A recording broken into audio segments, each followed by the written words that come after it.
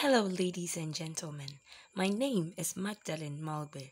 I'll be taking you through a journey into the life of an exceptional theorist in the field of human relations and scientific management. His name is George ELTON Mayo. I'll be taking you through his biography and some significant contributions he has made in the field of study. George ELTON Mayo. He was born on the 26th of December 1880 in Australia.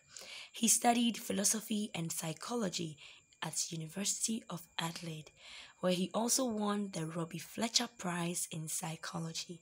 He continued his studies and earned a master's degree at the same university. Concerning his career, he was a psychologist, industrial researcher, professor, and an organizational theorist. He continued in this field of work until he resigned and was finally laid to rest on the 7th September 1949 in Guildford, United Kingdom. George ELTON Mayo is known to be the father of the human relations movement and scientific management. He has conducted groundbreaking studies which are still relevant today, with the most popular of them being the Philadelphia spinning mill and Hawthorne experiments respectively. We will focus on the latter for most part of this presentation. The hypothesis which influenced the conduction of the Hawthorne experiment is as shown in the slide. The Hawthorne experiment is divided into 4 specific studies, and we will take them one after the other. We will begin with the illumination study or illumination experiment. The illumination study was conducted to find out how varying levels of illumination affected productivity of workers. There were 2 groups, one control group and the other an experimental group.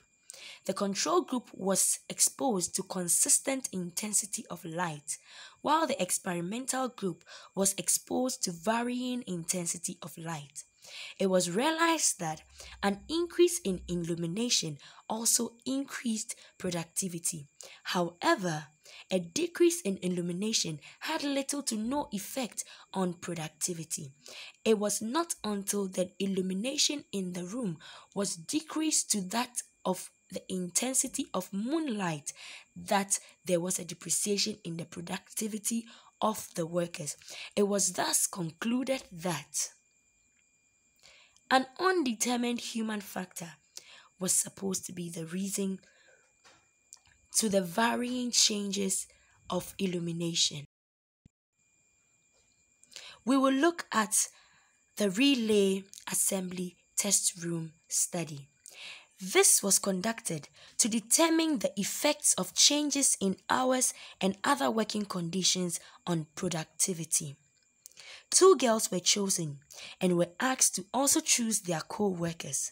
These ladies were introduced to numerous changes in sequence, with a duration of each change ranging from 4 to 12 weeks. It was realized that due to the varying changes that were exposed or introduced to these ladies in terms of introduction of rest hours, a change in their work schedule, it was realized that absenteeism decreased, the morale of the ladies increased, and there was less supervision necessary. It was concluded that a change in the work attitudes of the ladies towards their work is what resulted in an increase in productivity. We will look at the next study that was conducted afterwards, which is the mass interview program. The mass interview program was conducted to determine worker attitudes and sentiments towards their company's supervision, insurance plans, promotions, and wages. Interviews were conducted, 21,000 people in all being interviewed. Close-ended questions which resulted in yes or no responses and then a change into open-ended questions, which was able to appreciate individuality in the responses of workers. It was thus concluded that workers' behavior was influenced by group behavior. The last study in the Hawthorne experiment is what is called the bank wiring observation room study. This was to determine and analyze social organization at work. 14 male workers were put together in a group, and they were paid their wages based on individual output, whereas bonuses were based on group effort.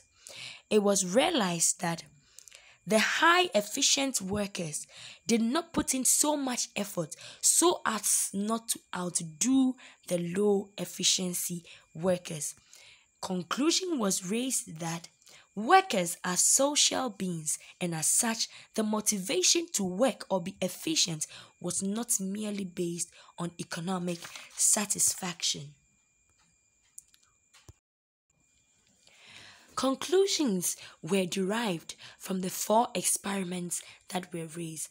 We could see that the norms and cohesiveness of a group of workers had an influence on their effectiveness, their impact, their behavior, as well as individual accomplishment, and encouraging their members to excel.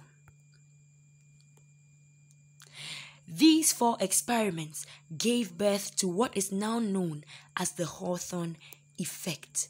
The Hawthorne effect states that subjects of behavioral studies change their behavior when they know they are being observed.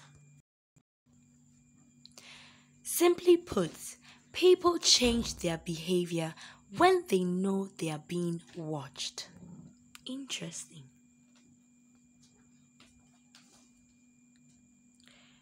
Just like any other theory that was propounded, George ELTON Mayo's theory, Hawthorne experiment, faced a number of criticisms. Daniel Bell mentioned that the Hawthorne experiment, or the Hawthorne effect, only adjusted men to machines rather than enlarging their capacity or ability to be able to work in freedom. Reinhard Bendix mentioned that the study population were too small, and as such, the results being generalized were overly extreme. He was of the view that whatever assumptions that came up from the Hawthorne's experiment were flawed in terms or in relation to human cooperation. Jose Ortega Ygaze mentioned that when it comes to working with people, there is a possibility of the stranger idea, where humans are naturally suspicious of one another, and this can influence efficiency and productivity. The Hawthorne's experiment, or should I say the Hawthorne effect, has helped in addressing workplace problems, has also improved on working conditions, also helped in proper communication between supervisors and co-workers, as well as emphasized the need or importance of group working. I would like to end this presentation with a quote by George ELTON Mayo. He said, and I quote, "Unlocking the psyche of the worker is the understanding of industrial unrest at home and abroad." This presentation, kindly share in the comments below whatever questions you have concerning this presentation. Thank you, and my name once again is Magdalene Malpe.